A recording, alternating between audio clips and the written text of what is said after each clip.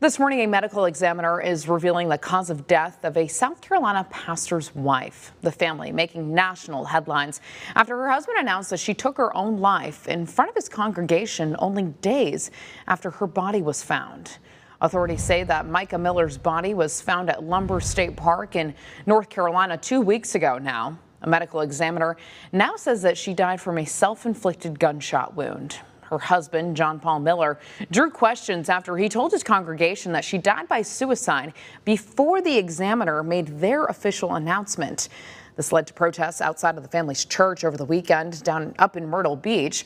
Earlier this year, Micah Miller posted a video on social media speaking out about abuse. God hates divorce because it hurts people. But does abuse hurt people? How do you think God feels about that? A friend of the family said that Micah was planning to get a divorce, saying that she had filed for divorce once before in October of 2023. It was dismissed in February.